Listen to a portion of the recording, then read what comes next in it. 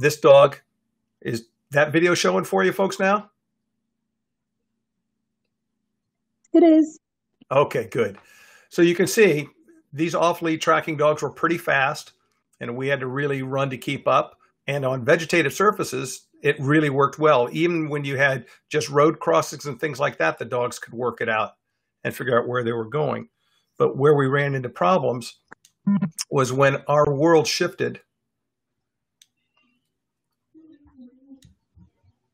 from this kind of an environment to this kind of environment. All of a sudden, things got more difficult for us. So what we found was that we had to come up with a solution that would work for us, and we'll talk about HIT in a moment, but I want to show you where it went. The dog you're going to see right now is a dog 15 years later than the video you just saw. Well, actually about maybe make that about 10 or 11 years later. And he's halfway through his training. He's not done yet. But our standard is that the dog in an urban environment should be able to start from a car in the middle of an open parking lot and follow the track for us.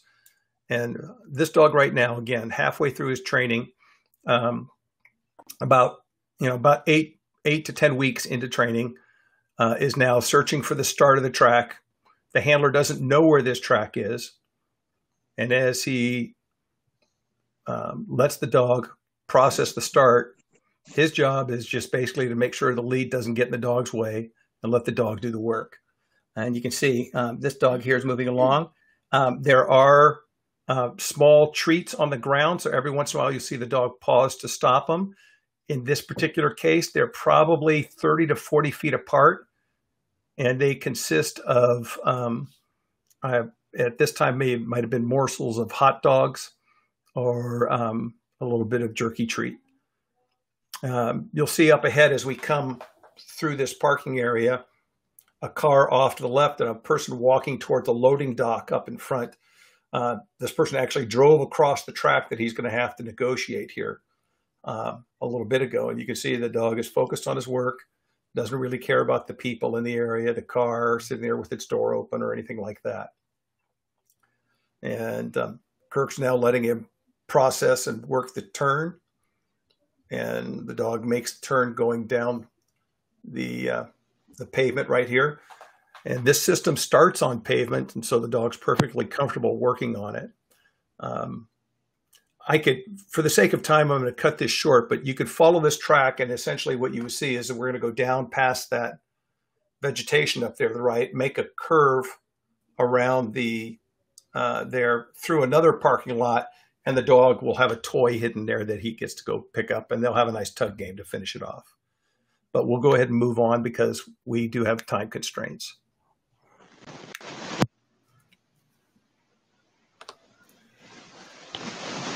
So the one thing I want to tell you is that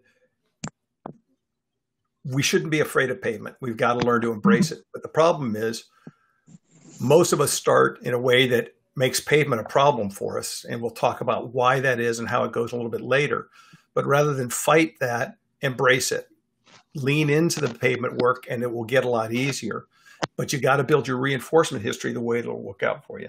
And we wound up doing it by looking outside our industry, out of the police canine, and looking at some sport trackers that had come up with some stuff. And then we modified that. So everything you're seeing is borrowing off of other people. I'm a firm believer that if anybody sees farther than anybody else, it's only because they're standing on the shoulders of giants, to borrow from Sir Isaac Newton. But as we go through this problem that we had was something we created ourselves. And in the end, we realized the problem wasn't the problem. It was actually the symptom. And it was a symptom that our behavior change for tracking was built the wrong way. We built it from the middle and worked out towards the ends. We started teaching tracking before we really had a solid report behavior and really had taught the dog properly how to search for the start of the track and get itself well established. Once we, and we did this the traditional way. I can remember, I can't count the number of times where we did runoff tracks. Somebody would hold the dog, you disappear around the corner, go down a little bit, take a left, take a right, hide behind a bush, the dog would come and find you. It built a lot of intensity, dogs that love to get to the end. And everybody would gauge how well a dog was tracking by how hard they pulled, when it actually we found that that arousal got in the way of the kind of performance that we needed in an urban environment. That party at the end created something that the dog really loved to do. It could be the person they loved. It could be the tug game that you played with. It would be the start of some sleeve work or a really rigorous fight at the end. The dogs really loved it. But unfortunately, what happened was they would get so wrapped up in whatever happened at the end, they'd forget about the means. And the means is that focus tracking that we needed. And the way we did it in those old days, oops, why am I stuck here? My screen is not moving.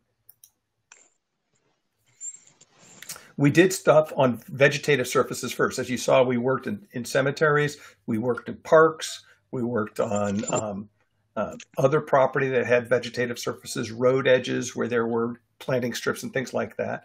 We always had somebody at the end, every time. And we taught articles once the dog had started learning to track, but wasn't truly proficient. And all the articles became was maybe a point, if you were lucky, a dog would check off and say, okay, I'm on the right track, but he still wanted to get to the end. And that didn't do us much good if the handler happened to be looking the wrong way and missed that dog kind of sniffing at that thing on the way. Because when you're doing police tracking, one of the things you have to realize is you have to be focused on your environment as well as on your dog. So we learned to harness the scent picture. And if you think about it, you've got two major pieces. You've got the human component. That is you shedding skin cells, sebum, and sweat and products from your breathing that float in the air and fall to earth and create the trail the dog can follow of the human component. Then there's a ground component where if you're walking on vegetation, you have a big spike of vegetative smells, and we'll talk about that in the next slide. And if you're walking on a hard surface, you have what is the product of the contact between the foot and that hard surface. There isn't nearly as much organic activity as a result of that. You'll get a transference of one material to another, and whatever falls off your body stays around there. But if you think about this chart is adapted from the book Scent and the Scenting Dog by William Syrotuck. His wife, Jean Syrotuck-Whittle, gave us permission to use this for education purposes a long time ago, and I'm very grateful for this. And it's you got to think of this in relative terms. These times will expand or contract depending upon conditions, as will the relative intensities.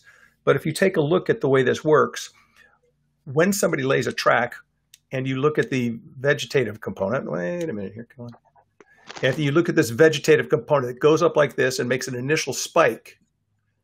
And then at about a half an hour, it drops down to almost nothing.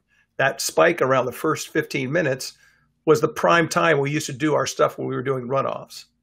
After that 30 minutes, the track, the vegetative component will start to increase, because what started out as a strong thing because of the release of chlorophyll and liquids inside the plant cells now lends to putrefaction, where the bacteria and things and the broken parts of the plant start to decay. They produce off-gassing, or the bacteria eating them does, and then you see that part of the vegetative piece. The human component starts way down here and is overwhelmed by the vegetative spike for a while. Then it's a little bit stronger when you work up and goes up over there, and over time, it drops down substantially like this. So what we found was that by doing our short delay tracks, we were working in the middle of that vegetative spike. When we were doing, when the dog was really motivated to chase after you, we were unintentionally teaching the animal to focus on the vegetative component. By adding delay, we could have gone away from that. But one of the problems you ran into is if you added delay too quickly, the dog wasn't prepared for that, didn't have the motivation to follow you because they didn't have that quick separation of you running off. And we had to find another way to do it. So our approach was to rethink the chain. And if you think about the chain, stimulus chains and behavior chains are all built on a couple of things. They're most naturally created from the end to the beginning. In other words, the thing that gets paid or has a consequence the dog will either work for or to avoid has something happens before that. And if it happens consistently before that, it becomes a predictor of that end. And if something happens before that thing, it predicts the thing closest to the end, which then predicts the end. And all of a sudden you see this chain go all the way back. And if any of you are police canine handlers, you know there are a bunch of police dogs out there that know their own call sign on the radio, know the words burglary in progress, know the alert tones that come on the radio, the beep, beep, beep. And then you'll hear the words robbery in progress or burglary or assault. And you'll see dogs start waking up in the back of the car, getting excited, especially when the handler starts accelerating, the lights come on and things like that.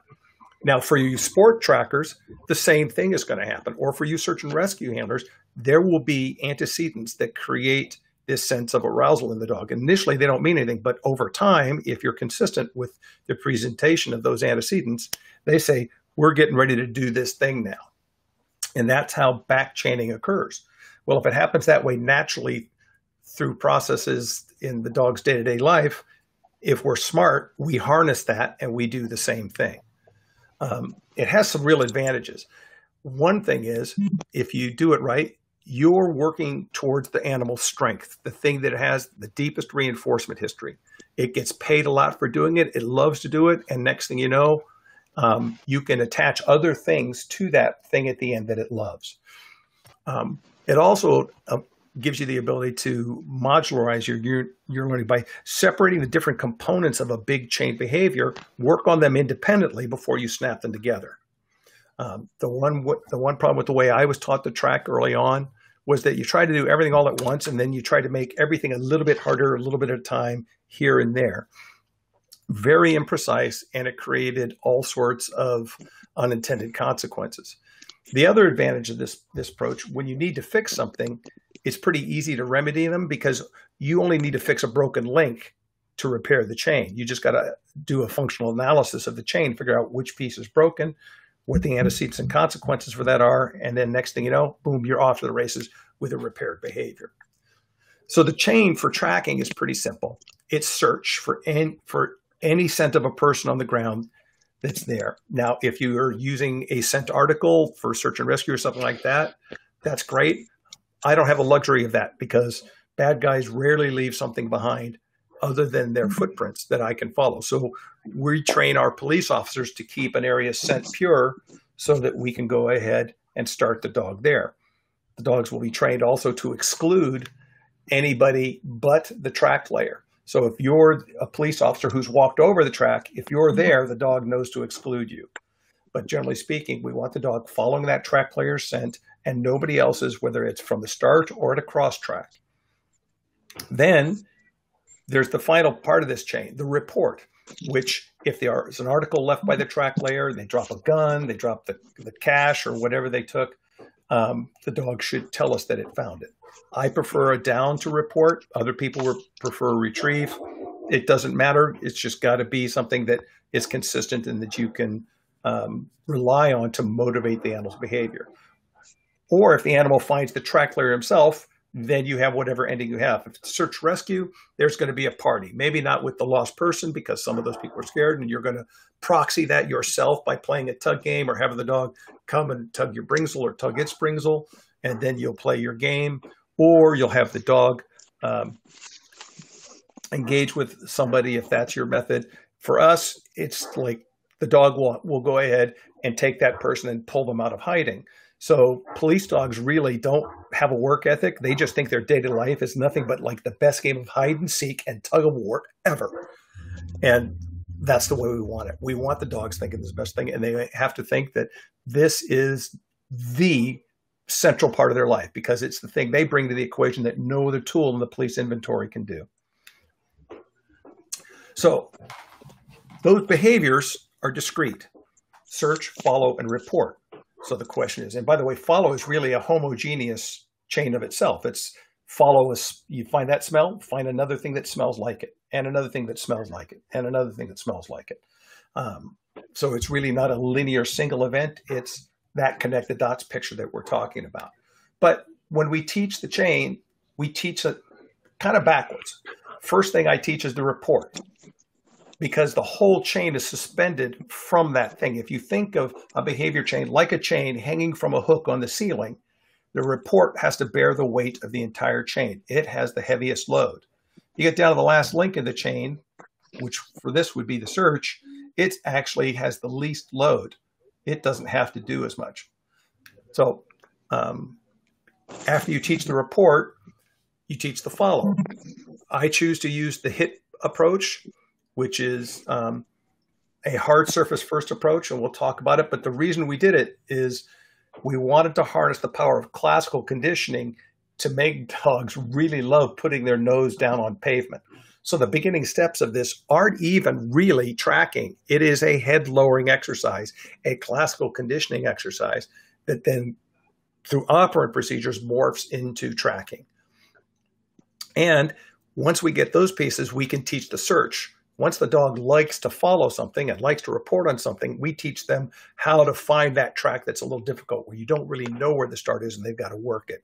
And we'll use that skill, we'll teach that skill, but we'll also use the search as a gauge for the dog's readiness for the other pieces. If they're highly motivated, they will search for a while to find that thing before they get going on the track. So here's how the HIT system works.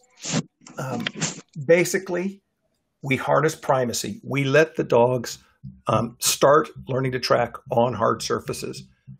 And then we manage the salience of the track by intensifying with water. Water actually helps hydrate the bacteria, which are the primary source of the scent for the dog. It's the off-gassing of it that's really salient for the dogs. The human component itself, the skin rafts, can give the dog information that about that person as a distinct individual. And the sebum will also float to the top of the water because it's oil-based.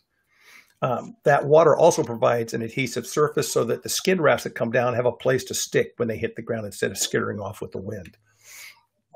The beauty of using water, and we'll talk more about that later on, is that it's really easy for me to fade. You may have seen some of my old work on the internet from the early 90s, and where we used scent in a bottle, where we would actually take stinky T-shirts and soak them in unchlorinated water and put that in the bottle. And lo and behold, we found over the years that we didn't need that by using direct pairing of food and water, we could get rid of the guesswork of how intense that scent in that water was, just go with water and fade that out, and the dogs performed every bit as well. It's also a great remedial tool because when you're having a problem, you can bring back the spray as a way to touch up problem areas and give the dog a better chance of being successful with it, and then fade that spray out easily. And lo and behold, your problem winds up just going away. So here are the 10 commandments of HIT tracking. The first thing to think about is this is a modular activity. You're going to build skills in components, in little pieces, in building blocks, Legos, however you want to conceptualize it for yourself. But we move through a world that has different parts, and those parts have effect on our dogs, and dogs therefore have to learn how to handle those changes that the environment throws at them. We use non-chlorinated water. Why? Because chlorine has a scent of its own that's very salient to a dog, and we don't want them learning to follow that. We want them learning to follow the human component. The other problem we've got is the chlorine's put in the water to kill bacteria. And so if you're spraying it on your track, you don't want it impeding the bacterial activity the track would normally have. You can control the spray. So you start with a very tight spray that's very salient, has a very clear, distinct line with the pavement. And as the dog progresses, that spray gets wider.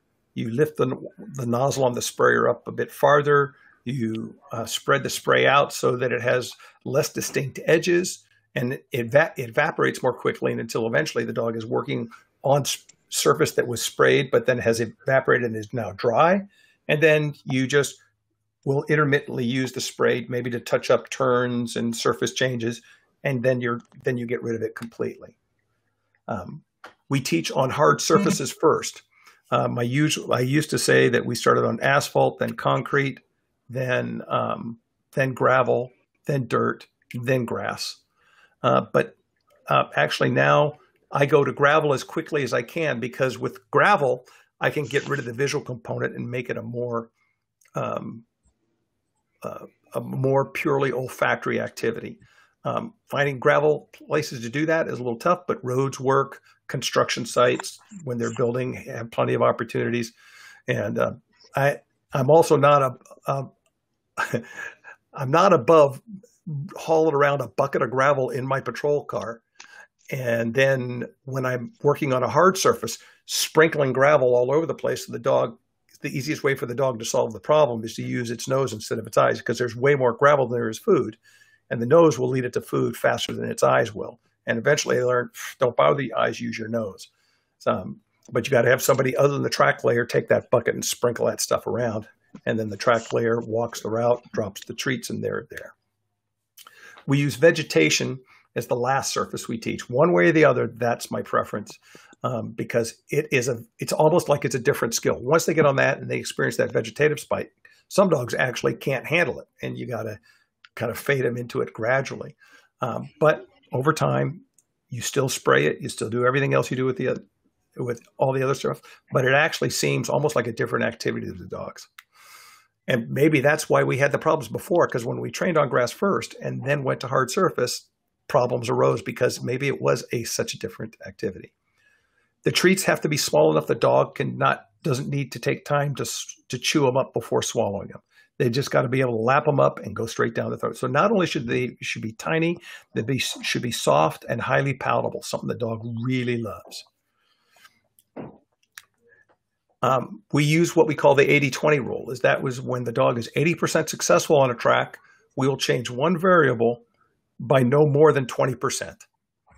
It's a good way to keep yourself honest, and we'll give you a system for looking at that a little bit later on. But that 80-20 rule keeps you moving forward so you don't get stalls and create training plateaus. It also keeps you from going too fast. Follow the rule, and I guarantee you'll make more consistent progress. You have to build a love of articles if you're going to keep a dog nose down focused. There are some dogs that come out of the box. You love it. People who work with bloodhounds, they just love to trail. And some of those dogs will quickly learn to have a deep nose that stays close to the ground doing the process. But a lot of German Shepherds, not so much. You get a Malinois that has come from Europe where all its work has been in KNPV and it's never seen a tracking surface. They are so visually oriented that sometimes it's hard to get them down. I'm not saying it can't be done, but your workload shifts when you find dogs. So if you build a love of articles and the dog learns that finding articles is a lot of fun, they'll teach themselves to put their nose on the ground for it. When you run into a problem, when you are adding a new skill, reintroduce spray. Once you fade spray out, doesn't mean it has to go away forever. I've got veteran handlers that will start every day with a spray track of one sort or another just to kind of get the dog tuned up and throw something new at it hasn't seen before. And the final thing is you must embrace failure. Things will not work out the way you planned. And every one of those things that doesn't work out the way you planned is an opportunity to figure out how to fill in gaps in your training plan. And so we try to keep exercises small for building modules. We do just tracks that are just long enough to address that module so the failures don't stack up on top of each other, one another in the same track. So here's what it looks like. When you start this process, initially, you'll walk along a line like this and drop treats down every 4 inches, basically the width of your palm. Then you'll come back around on the downwind side. Oops. And then you will spray with a tight spray of water, walking alongside that. You put a little starting pile of maybe 3 or 4 treats at the beginning and another one of 3 or 4 or 5 treats at the end. And those are there to help get the dog kind of focused on the ground. And then the ones at the end are there to keep the dog's nose on the ground so you could then put treats in front of it and lead them away so the end of a track doesn't become a negatively punishing event. It's really important to keep this keep the dogs wanting more. And so that's one of the ways we do it without having this activity get a little boring for them. You'll notice that 4-inch, everybody says, why so close? It's in the beginning. This is not tracking. All you're doing is trying to create a classically conditioned association between water and food and water and scent. So the food is the primary reinforcer that gets the dog there. The water becomes a vehicle for intensifying the scent and making it easier for the dog to follow. And at the same time that's there, scent is being deposited. And basically you start extracting the food, then you extract the water, and then there's nothing but the scent for the dog to figure out how to find. So here's what it looks like laying that first track. And as you watch this process, you can see as I'm spraying here, I'm just walking along, holding it down, creating a nice tight line. And then as I come back around, I go to the downwind side and we'll add the reinforcers 4 inches apart. Really soft, little tiny morsels for the dog to just scoop up without even thinking about it. If you want to save your back, get yourself a PVC pipe and get one that's a lot fatter in diameter than the treats that you're dropping down there so that it falls freely. And remember, lift the pipe up before you move it because otherwise it'll skitter your treat around. But that's an easier way. Now that I'm in my 60s, I appreciate not having to bend down so much. But you can see how this all goes. You can see the treats being spaced very tightly.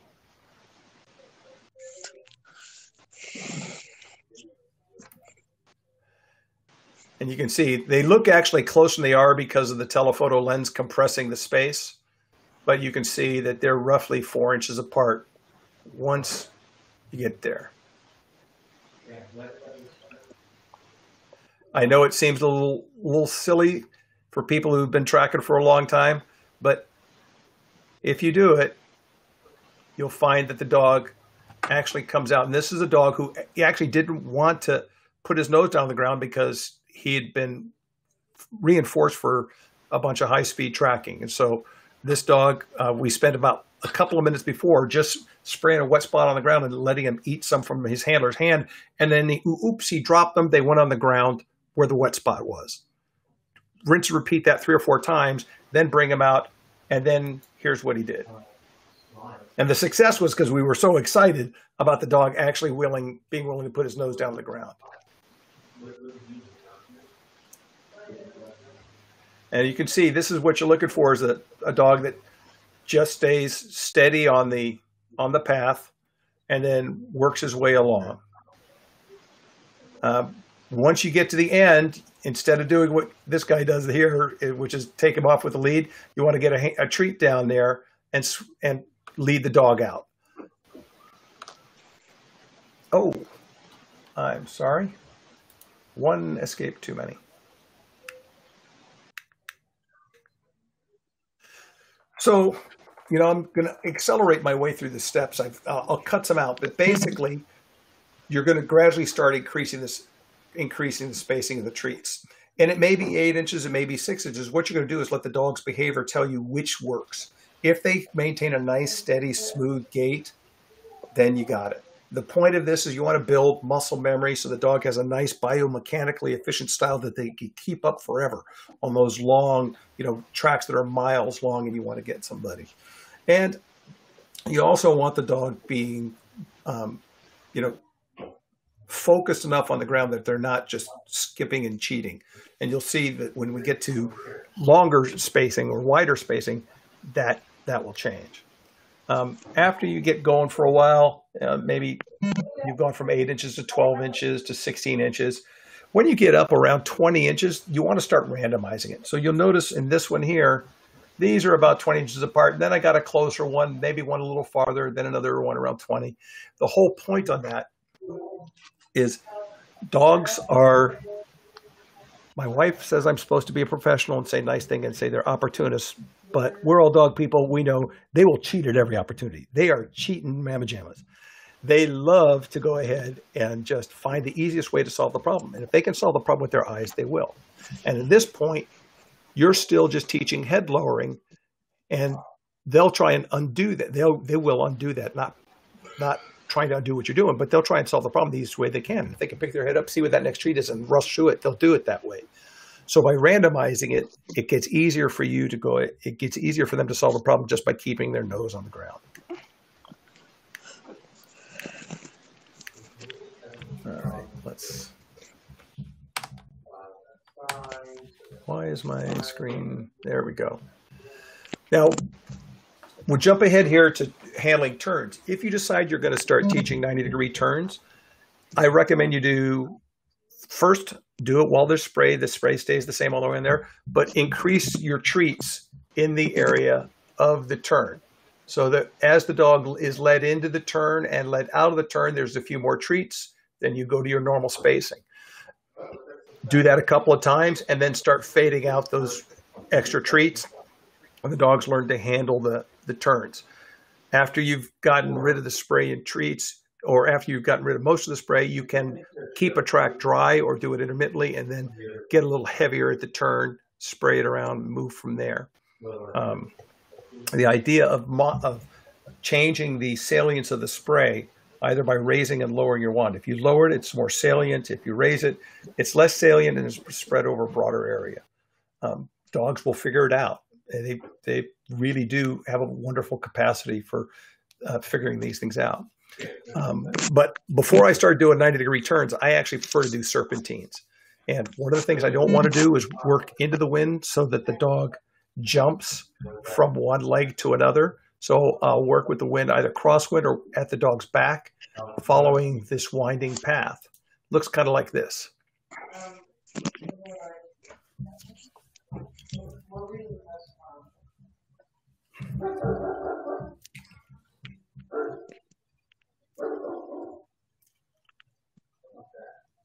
Now you see him going off the track a little bit, off the path.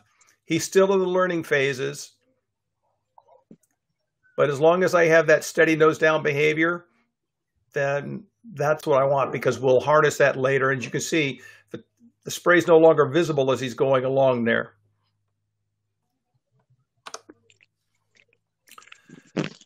By doing serpentines, you teach the dog to slow down, because if it's a straight line, sometimes they will just blitz along. It's amazing how doing a serpentine in a parking lot where you use the parking stall lines as a gauge.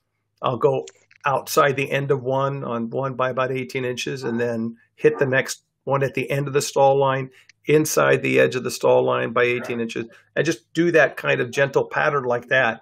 And it has an amazing capacity for slowing dogs down as they start to do this. So as you start doing this work, one of the things that you want to do is keep track of what you're doing. So we create a progress card, and the progress card gives us a way to figure out what's going on. So as you go through a track, you're going to record your date and the time, and you notice those times all have a plus whatever. Well, that's the amount of delay. So the time is military time. 2100 is 9 p.m. 0230 is 2:30 in the morning. So as you're looking at this, we have the time of day, and then the plus 10 is the delay. How long did it take from the person that when they started walking that track until the dog started? The length is self-explanatory, 75 yards. Spray is 6 inches in width. Treat spacing is 18 inches between treats. Success rate, 86%. So because it's 86%, I'm going to change one variable. It's over 80%. I'm going to change one variable by 20% or less. Well, 20% of 75 yards is 15 yards. So I add 15 to 75, I get 90. Sorry, folks. Yes, you have to do math here. You don't have to, but it makes your life easier when things go wrong to be able to go back to your records and see where you asked for more than you prepared the dog to deliver. So this time we're going to do another one at 90 yards. Dog did that. He was at 94%. I like that a lot. Now, one of the things that we do is we don't always change the same variable. You try to mix up which variable you're changing. So in this particular one, we're going to change treat spacing. We're going to go to 24 inches. So again, trying to go for a gap that's about 20%. We go from there. Dog's at 90%. We'll change another one. Next variable we change will be spray width, making that spray a little less salient so the dog has to work a little harder, can't use its eyes so much to follow it. We'll keep going. Next one will change delay, make that track a little bit older. That changes the profile. In some ways it makes it weaker, in other ways it makes it stronger, but it definitely changes the profile. And you need a dog to understand that it has to work in that range. Then later on, we'll change treat spacing again. And this time you'll notice that it says 24 and then a slash and then 18-30. What that means, it's a 24-inch average with a range of 18 to 30, mixing it up so the dog can't really predict when the next treat comes and just starts scalloping with its head up and down, solving the problem. You'll notice the next day that we come back, we've changed the date from the 7th to the 8th. The next day's the start of the shift of the night because we worked at nights. What we did is we started out where we were on the last one. Rather than trying to just automatically go up, we start out our day with a tune-up to see where the dog's at. Because these are short and easy to set, we can do a lot of these head-lowering exercises in one day. When you get to real tracking, then it gets a more time-consuming activity. The time to figure out where the track is, set it up so the track does the teaching for you, and make sure that it's an environment that's appropriate for the dog, have it delayed appropriately, have the dog run it, pick up everything and move on to the next one. Takes a lot more time. But when you're in the head lowering phase, you can get a lot of these done at night. It's not uncommon for us to do 7 or 8 in a night. But in the meantime, we'll talk about this next day. So we keep everything the same, dogs at 94%. Next time around, we'll change spray width and change it from 8 inches to 10 inches. And finally, on the last one, which is still successful, we'll change the length from 90 yards to 105 yards. The idea is bouncing around like this and not changing the same thing twice in a row keeps the dog from realizing it's getting harder. And one of the things that you want to do is kind of just gradually sneak up on increasing difficulty. So now we've done the report and the follow. We teach the dogs to search for the start. And we teach the dogs to come at the start from different angles. Initially, they always come in on this angle over here, where you can see that they just slide in like that, roughly, that the handler arcs in like a plane coming down for a landing, and the dog goes there, boom, they're good to go. Keep that up. But then we teach the handlers to bring the dogs in from another angle. And, we vary at angle until eventually they learn to come in at a back angle, and they have to correct and pull themselves back into it. Once they're good at starting at where the start of it is, we'll bring the dogs into the middle and teach them they have to figure out what the correct direction is. And we make sure that there's no reinforcement in this direction for them in terms of food, treats, or anything else for them to get paid for. And we just pay them in that direction. And you'll notice that as you do this, one of the next things that you'll do is you'll back off from the track and make them search a little farther away to go find it. It's important that for the start, let's see, how do I put this? We like to call it a starting ritual, but it is actually a stimulus chain. And you want your stimulus chain for the start of the track to be consistent. It always is the same every time you do it. The equipment is the same, the walk-up's the same, everything as best you can. Line it all up so that you can get the best result possible.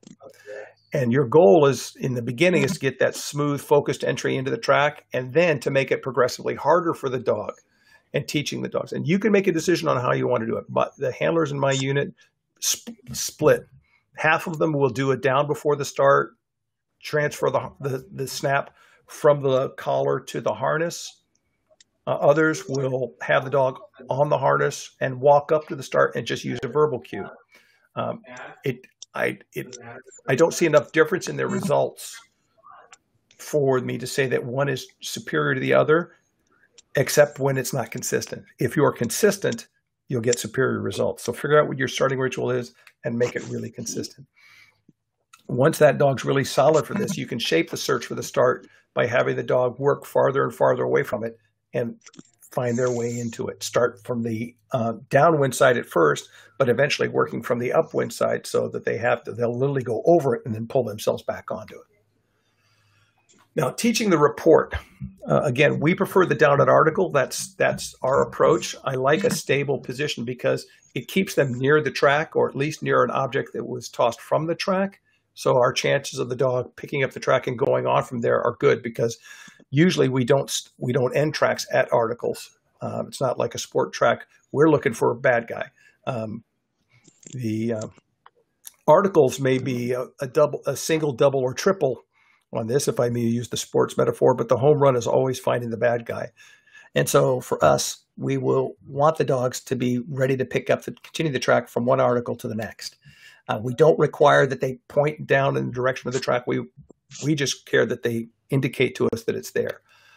Whatever your report behaviors, whether you use a retrieve, whether you use a down, whether you use a sit or stop and stare, I don't care. But it's the foundation for any animal that's going to be functional in tracking operations. They've got to be really, really robust with their report behavior. It has to have short latency. In other words, the instant it smells that object and confirms that was laid by the track layer, they got to start the motion, whatever it is, whether it's dropping to the down, and we'll talk about the down. It has to have a long enough duration that the handler can get from the other end of the tracking lead up to confirm that the object is there and be able to pay the dog. And it has to be resistant to distraction, because in our operating environment, there are cars driving by, people on bicycles, joggers, pedestrians, other animals. And so the dog's got to stay focused on tasks so that they're ready to continue from there. I can't emphasize enough. Everybody thinks their dog's ready for this, and they find out that nope, their dog's down is not as strong as they thought it was. Get it strong and robust before you make it a report behavior, then make that report, that object, a cue for the down, and the animal will still love it. If you're busy trying to fix the down while it's attached to the track, you may wind up poisoning them both. So we have a sneaky way to introduce articles on the track, and we talk about a short, simple track. We adhere to one of the laws of shaping from Don't Shoot the Dog, Karen Pryor's book, that says anytime you raise one criterion, you temporarily relax other criteria. And I'm going to say, and briefly.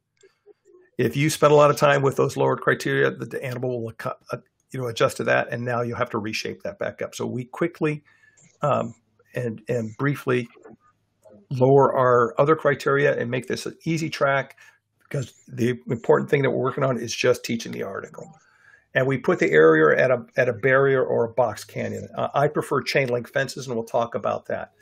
As the dog approaches that article, just prior to its reaching it, we will give the verbal cue to down, so that when you've got to kind of watch your dog, and when you're aware that the animal is aware the object's there but hasn't finished investigating it yet, you cue it so that just as its nose reaches there, you say the down cue.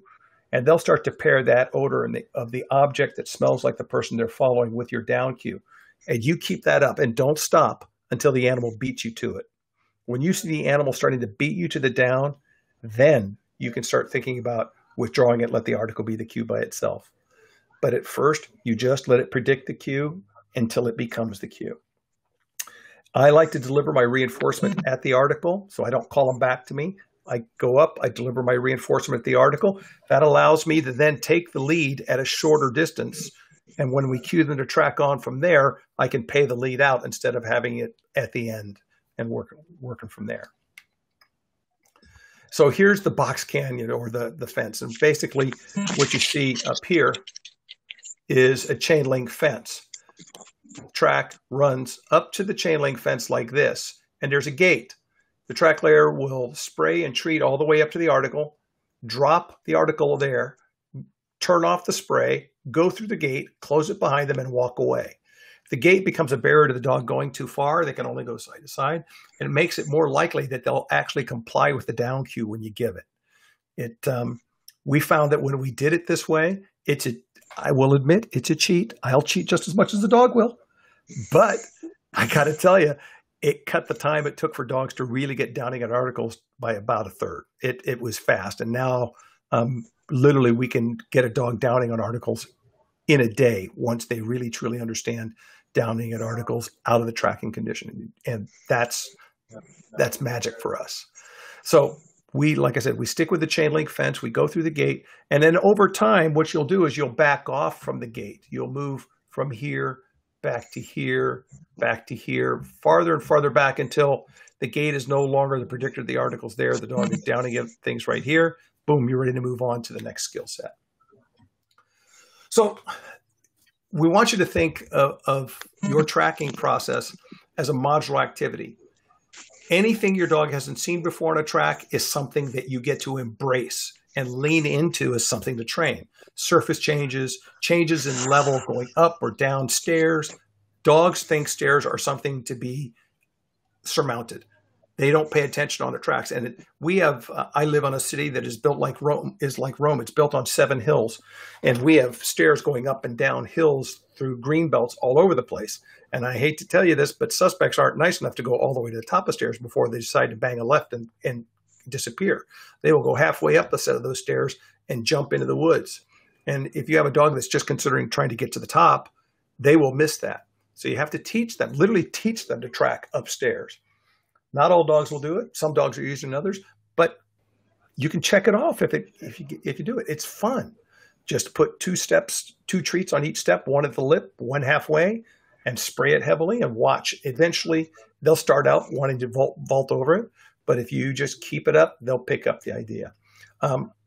We also will have them go across bodies of water, and we also like to use water that simulates spray. So we'll track at night where there's sprinkler runoff from landscaping, and that runoff comes off in little rivulets, and you'll see dogs try and follow it. Then they'll realize, wait a minute, this doesn't smell right. They come back to the track, and they learn to ignore that stuff.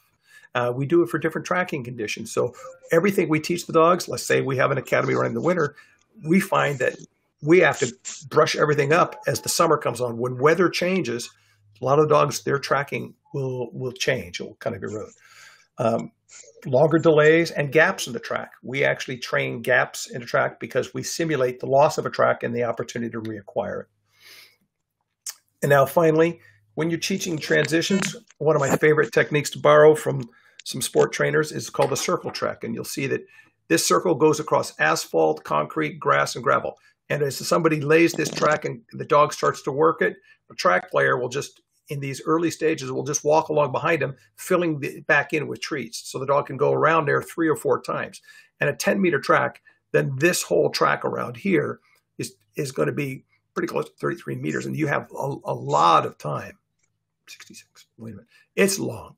And you spend a lot of time getting a whole lot of reinforcement in there and surface transitions. It speeds the process up of training transitions in ways I can't even begin to describe. And I want to thank my friend Mike Breton for turning me on to the idea. Again, he took what we did and he came up with a better idea, and I want to give him full credit for it. We also use spray to manage discrimination, cross tracks and things like that. We manage salience by adjusting or making the spray more salient at the point of the cross track. We take into account wind direction. We start on the cross track or the person they're discriminating against, a bystander being on the downwind side, work until they're more enticing and get ourselves past that.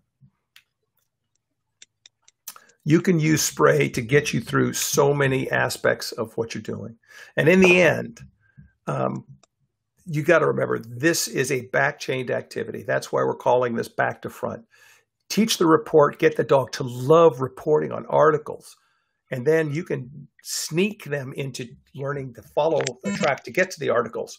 And you get a dog that's highly motivated to keep its nose on the ground for ground-level objects, and you wind up with far fewer problems of dogs sprinting around like a March hare.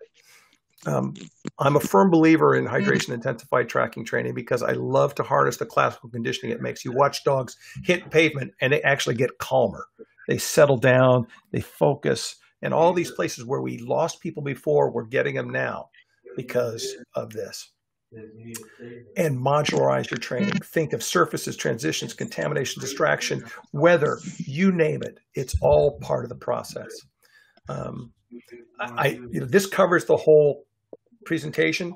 If you want more information, you got to remember that it's going to be available on the next slide. This is the most fun you're ever going to have with a dog. I'm one of those weird people that loves tracking training and watching tracking dogs. Not everybody does, but for me, it's like watch the dog solve that problem is the neatest thing around, especially when it happens when there's a bad guy. And you come around the corner, this person thought they got away, and lo and behold, there they are. And for you SAR, search and rescue handlers, there's no feeling in the world. You know what I'm talking about.